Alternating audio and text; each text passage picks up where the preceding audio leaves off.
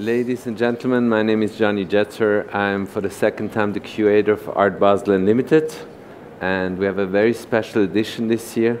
First of all, we started with a very large hall. We get the full hall one this year, and that brought us the opportunity to invite even more artists and to have 3 of them here. To my right, Matt Connors, in the middle, Latifa, Echakhch, and Oscar Tuazon. And we have the plan actually to discuss the artwork that are on one hand in the show, but then also to go on and discuss like different issues of Unlimited. I think it's a very special format. On one hand, it's a sales exhibition. On the other hand, it's a museum on time. It only lasts for 1 week. Roughly there are 65,000 visitors. So it almost takes the nature of an art festival. A very vivid presentation, and what is quite special for me as a curator is that you can build walls, and much more walls than in any museum of the world. Roughly this year 2 kilometers, so 1.3 miles of walls. So you can kind of create a parkour, or you can try to bring the artworks in the best spotlight possible. For me as a curator, the most important thing was to rely on great artworks and on great artists, and I think that's the best way to make a great exhibition. So we're going to start with Matt Connors, and maybe we're going to look through his installation. The work that he shows in Unlimited is Demonstration Red and Blue. It's a brand new work. It has been created for Unlimited. It consists of walls that are quite high, 6 meters high, 5 meters wide, and actually it's a 2-folded wall. You have a freestanding wall and a second wall leaning against it.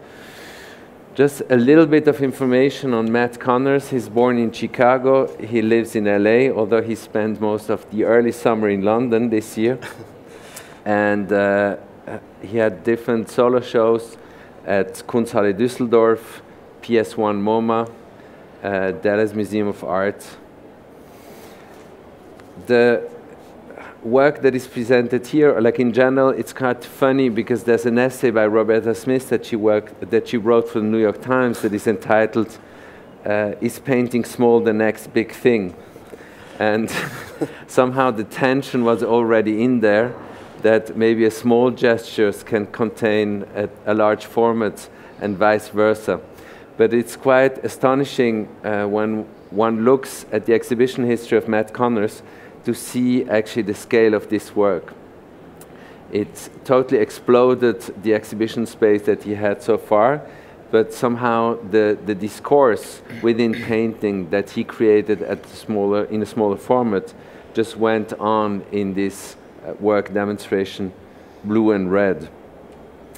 So it's described as a grand gesture to demonstrate the margins. And I couldn't help but also to think about Joseph Albers, actually the artist who kind of also introduced a very special relationship between the size of the canvas and the figure actually, or the form painted on the canvas.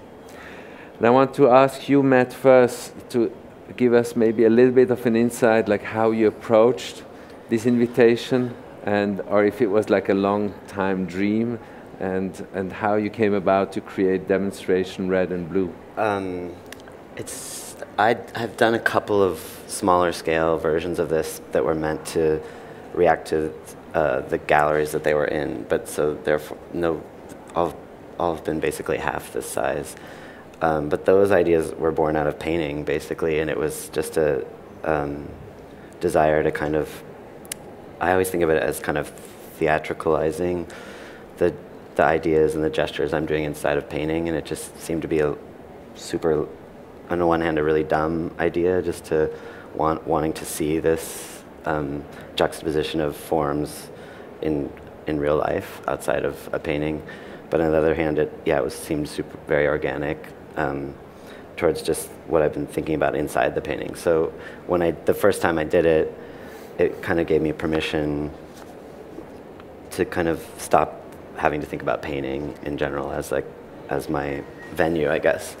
And then when this idea I've done two or three walls like this, and they've been a little bit more subtle, a little bit more invisible, and then I transposed it to a couple of floor pieces too, where actually in your show at PS1 MoMA, you were leaning already canvases, but like small size canvases against the wall. Yeah. Is there any relationship between leaning the real thing against the real wall? I mean, I've been really attached to the gesture of leaning.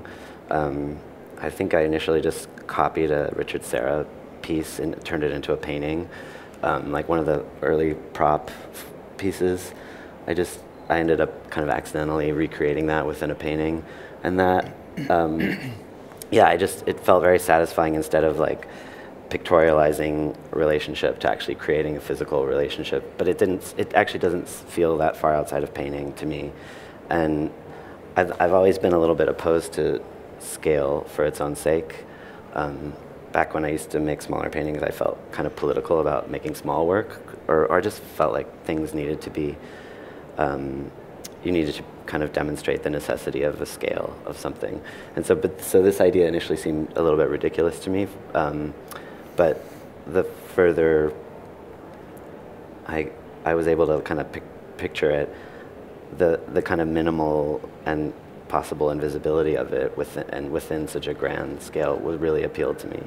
And it's also just kind of within the kind of thinking of, I kind of think of it as a drawing, kind of much more casual gesture than I want to see these two things next to each other. I want to see what they do to each other. I want to see them this big. It's not like an ego. Like I always get mad at scale when I think it's kind of forefronting the artist. I just kind of think it was a natural outgrowth of my general process, which is kind of problem solving and experimentation. So once I got over being afraid of, I was thinking of myself as a maker of smaller things. But this still feels, to me, it feels small still in a way, this work, even though it's 6 meters high. Tell us a little bit more about the idea of duplication, to basically get into a serial mode, to do 2 of those. Well, to me, that there's 2 of them is very important, because I mean, I wanted it to be experienced over time, and to maybe, I mean, I've had that so far this week. I've had a bunch of people say that they missed it, or they didn't see it, which has been like, to me, like my favorite reaction to it, because I think it's made out of the materials of Art Unlimited. It was built by the kind of construction team. It's kind of a little bit like camouflage, like it physically material, it relates directly to the fair, so that there's it's kind of hiding in plain sight a little bit, and the red one a little bit less so because it's super bright. But I don't know, I just I just think the gesture kind of confirms itself when you see it a second time. And I think the structure of Unlimited, you kind of have to come back. You kind of can't get out there. You have to re-encounter all the works. So I think I also playing with that with my work too.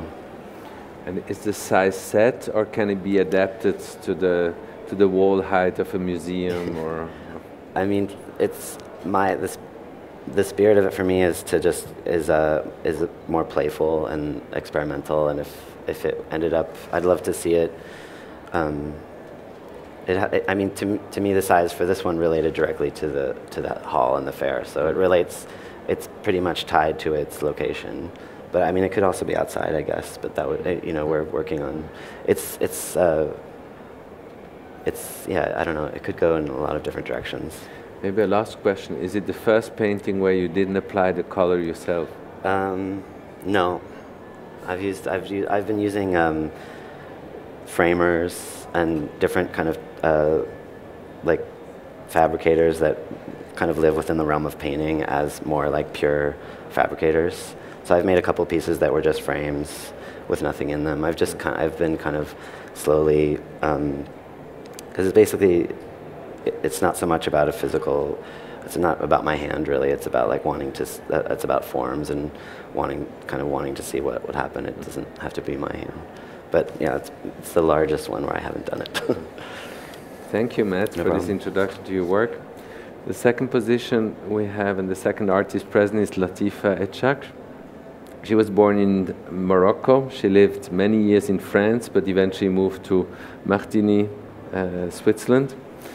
She was represented in the Venice Biennale in 2011 and the Sydney Biennale 2012. In general, she explores issues of cultural transfers and the shifts of identity that they entail.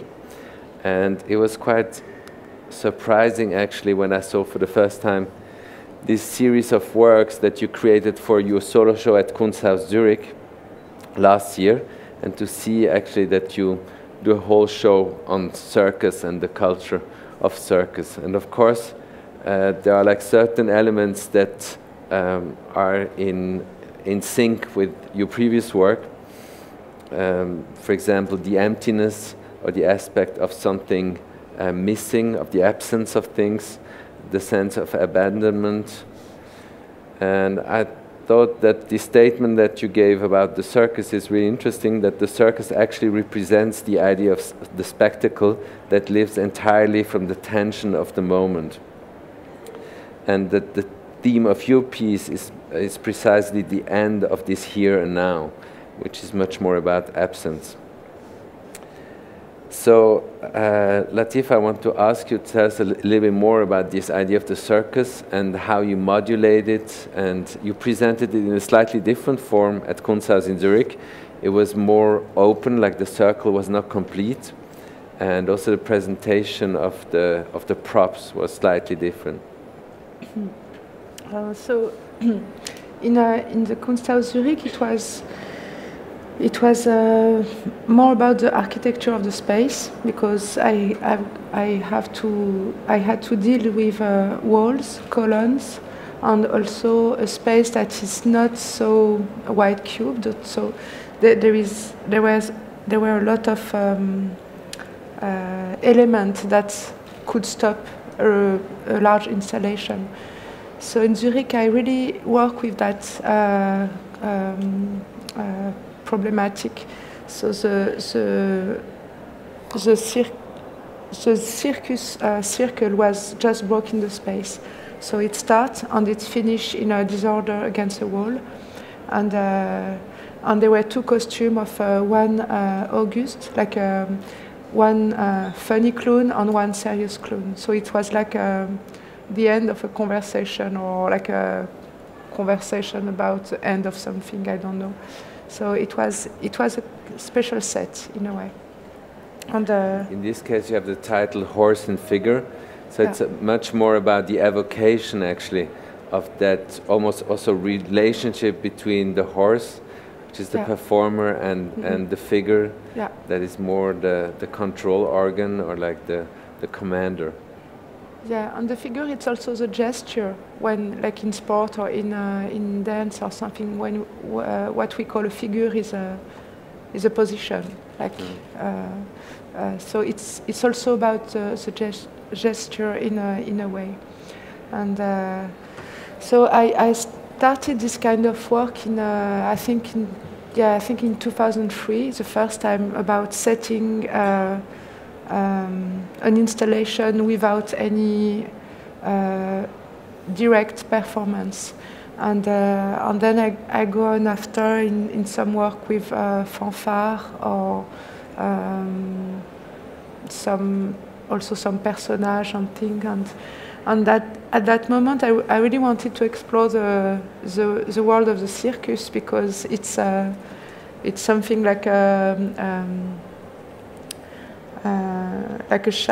childhood memory, but also it's also the circus is really the concentration, or it's like a radical event. It's really one space on one really short period of time, and then there is another numero, and another acrobat arrive with another set and something. So it changed very fast. And the event is very short also and powerful. So it was a good element to work with, because because 5 minutes before, 5 minutes after, it's already over. And maybe you can say a little bit something about liberating objects, which is kind of a key element in your work, that you use objects, but that you are always very cautious to kind of detach them from their functional presence and identity. I think objects do not need really to have a human to use it to really exist. I think if you see this kind of object like the horse material on the costume of the acrobat, you have a thinking of the acrobat, and you think about the horses without making the necessity of the presence of the models, and so it's one hand about the idea of the still life, like in painting when you have to set things in a table, for example, and then you can start to paint it or to photograph it. And here I try to set it, but leave it like that. Or in the other end, it was also how to prepare a performance without the performance. So I did it very seriously in a way, like for all the work before with the fanfare and thing. So I really was in dialogue with people from the circus fabrication. So the costume was made with 4 dancers, and we talk a lot about the technicity, about how fast it will be to change the costume and things like that. So it was a way also to enter in that world, but to do not finish the action in a way. And at some point I asked myself if there is a certain complicity between the human and the animal, because they both left, and it seemed to be that they both left at the same moment, you know, so that they kind of took the decision to leave the circle and to go elsewhere. Yeah, something about freedom and the wild. I don't know, the wildness. I don't know, and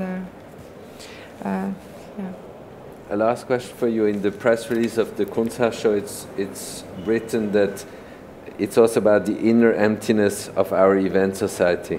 And of course, Art Unlimited is part, I guess, of a event-driven presentation of art. Yeah. And can you relate to that interpretation, or would you reject it? I won't reject it at all, but I won't. It wasn't the main.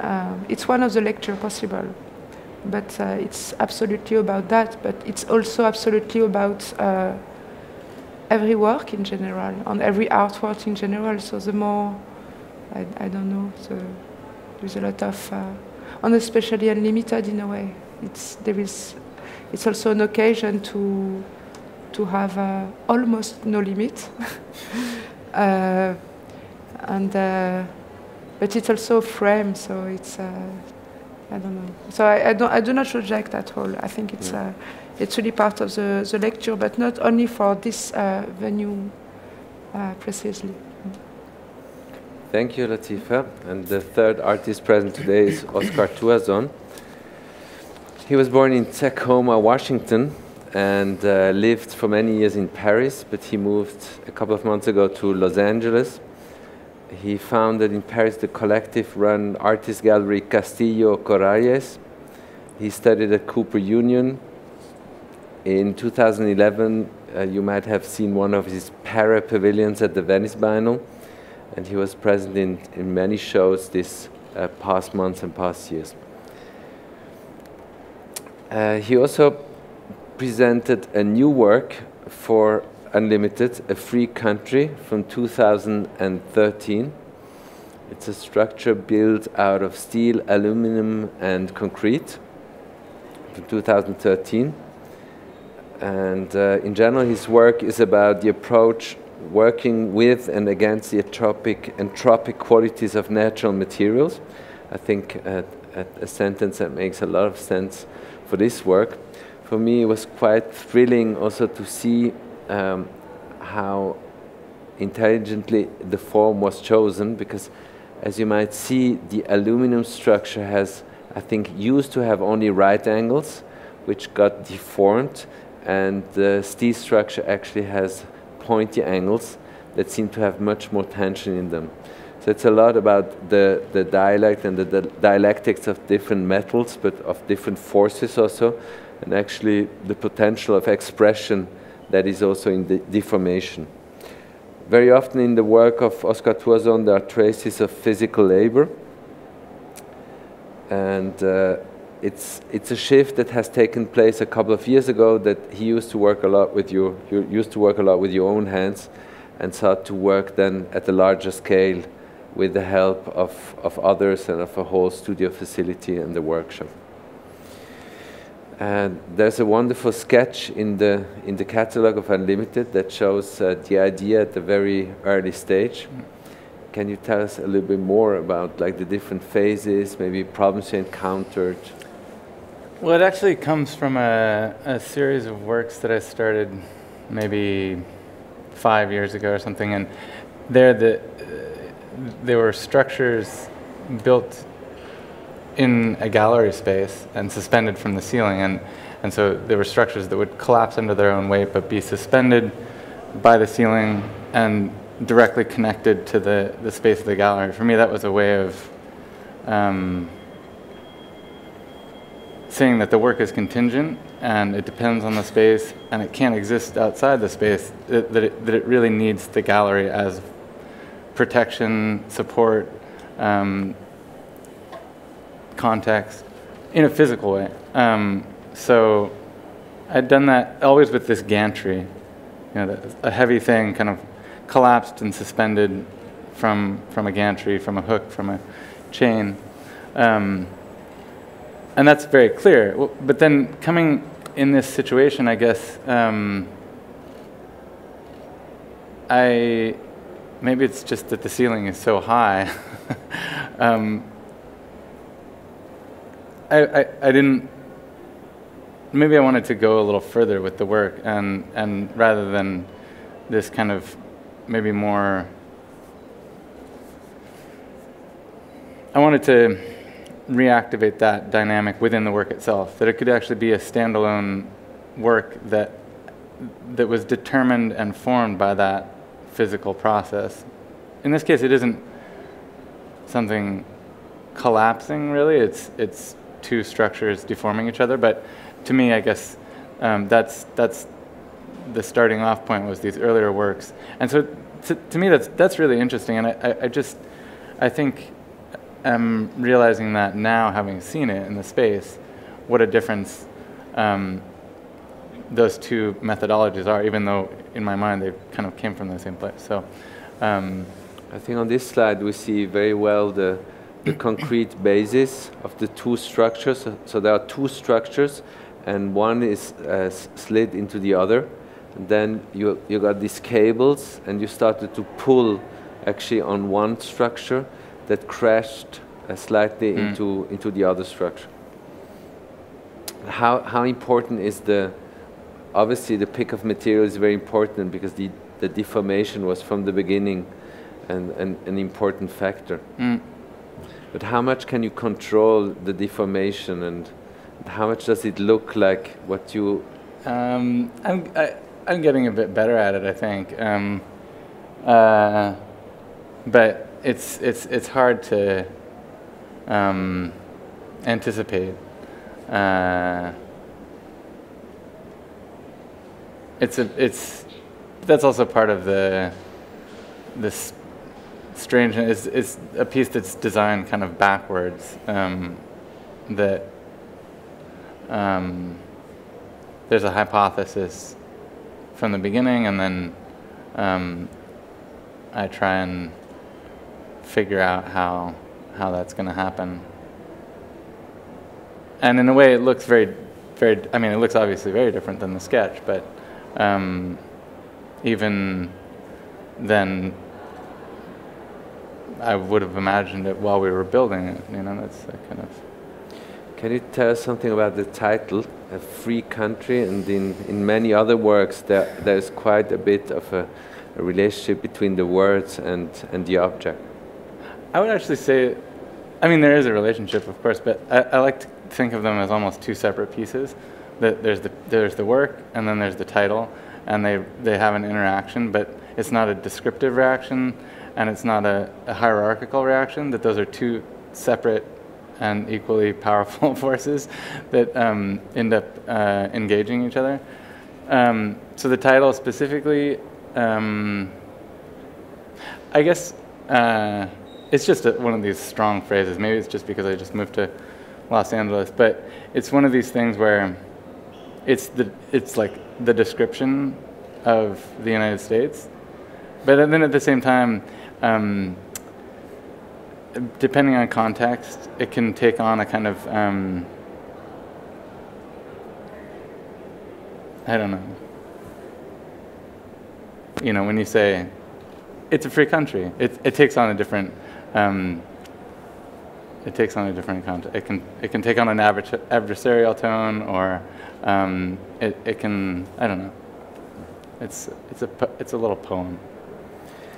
Last question. Tell us a little bit more about this destruction as a mean of expression, because, like, I mean, on one hand you quote almost this language of engineering and of building structures that are rock solid, but on the other hand, I mean, for an engineer, your structure would be broken probably and would have to be discarded, while you are looking for this specific expression of destruction.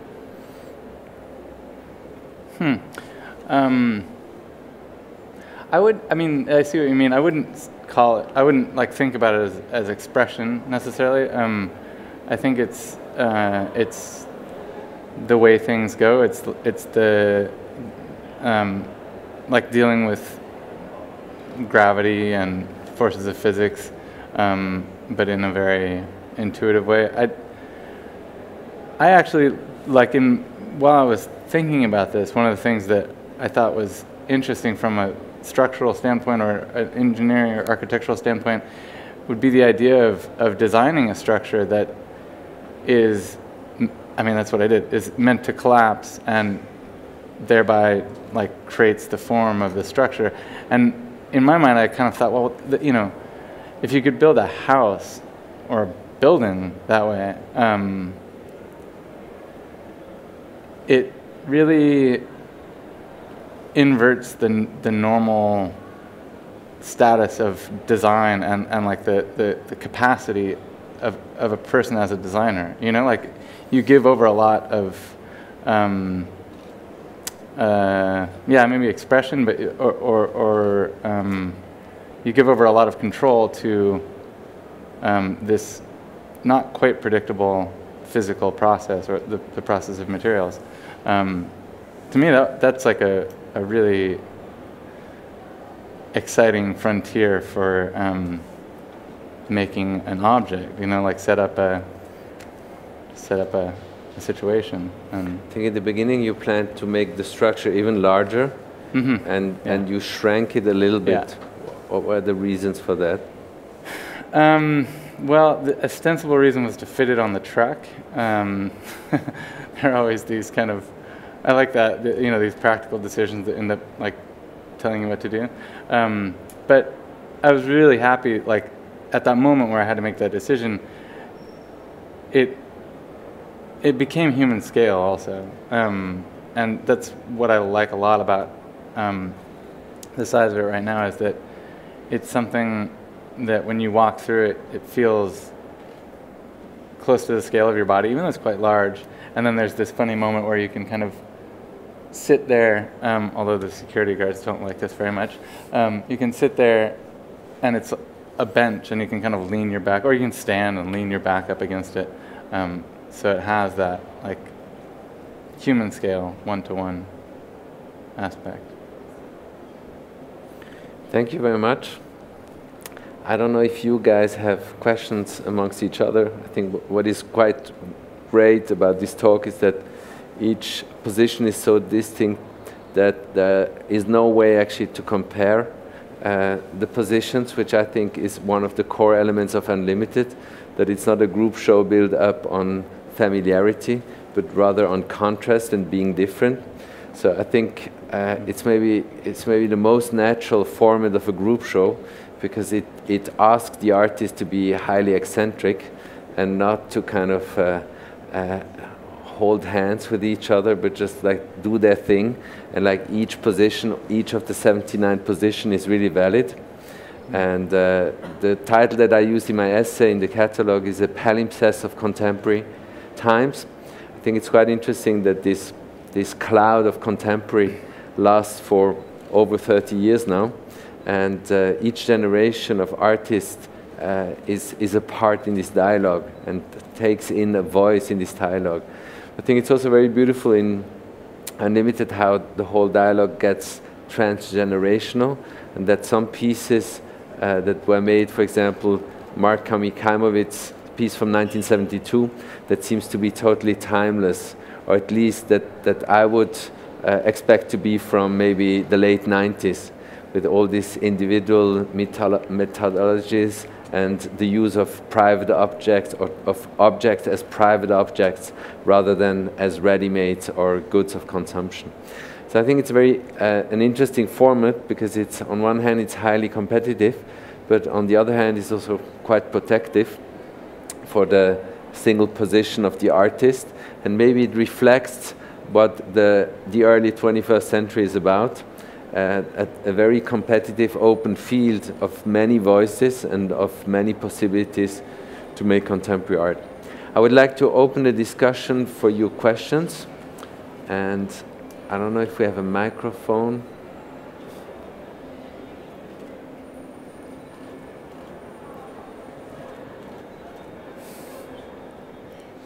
What is maybe funny is that you talk about palimpsest, and on the same time I have the feeling that the three positions that you invited all have to do something with some invisible forces somehow.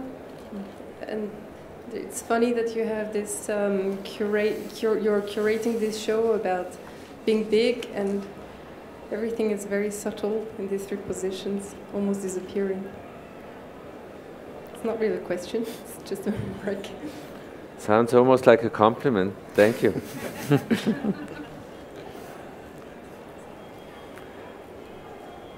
Any questions?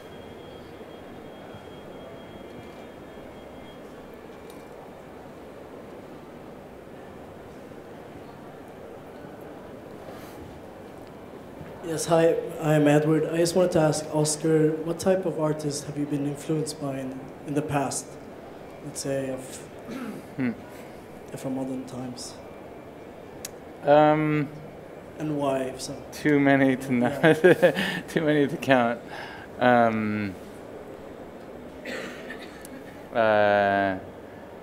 But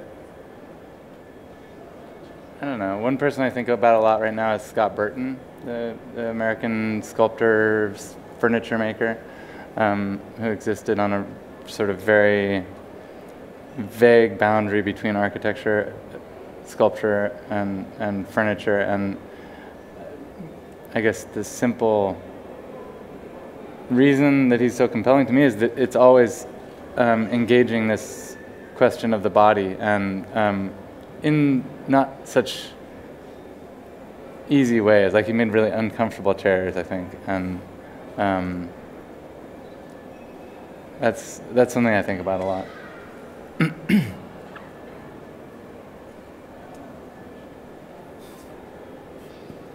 Would you think about creating furniture in the future? Would that be a possibility? I've tried, yeah, I've tried. Some have been more successful than others, but I think that's like that's the prerogative of making a sculpture that looks like a chair, is that that you can really exist in this double space, and you can failure is permitted, and yeah, it's also a way of doing things that maybe a little bit like Matt was saying, things that can be invisible, because a chair can really appear as a chair. It also, like as you're sitting in it, you don't look at it. So then it really has this invisibility. And I think that in contrast maybe to this situation, the space of invisibility as an artist is, to me, one of the most exciting places to be. It's a very broad, utopian, endless space. Do you want to react to that statement, man? I mean, I've been kind of working towards that within the my paintings, like focusing on what's not really there, the edges. And I mean, my first thing I look at in artwork, I like scooch up and look at how it's attached to the wall or what's on the edge, and like I think like the more you work as an artist, the center becomes less and less exciting to you, and the incidentals. And I mean, what Oscar was saying about putting forces in play and letting them do the thing and creating in my work the imagery that's also kind of goes hand in hand with the space of invisibility, because it doesn't correspond to like I think like when you stand in front of an abstract expressionist painting, your brain does this thing where you just automatically conjure a hand making a mark. And I think in these edges and borders and accidents and automatic things, that's kind of taken out of the process, and it kind of frees up a lot of brain space, I think. So I mean, that's definitely where I'm looking for inspiration and like ideas and happiness. In your case, Latifa, maybe a last statement for you.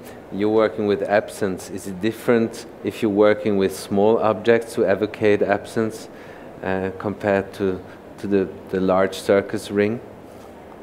I did some very small objects. I know.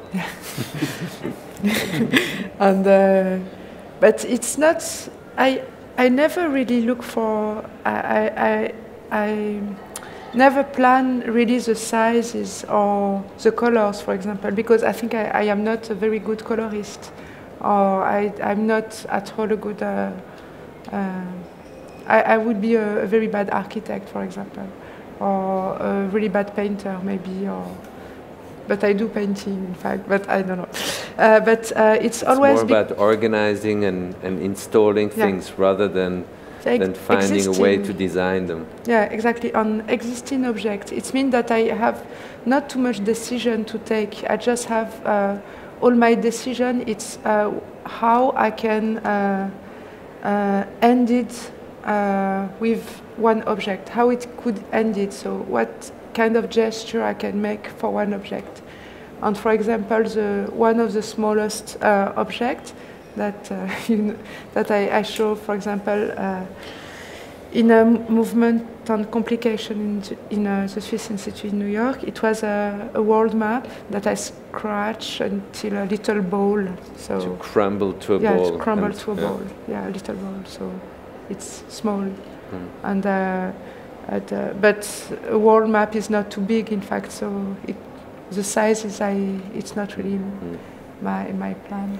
But it's definitely not like that the absence grows exponentially with the size of the installation. Probably it's much more difficult actually to evocate the absence by getting large.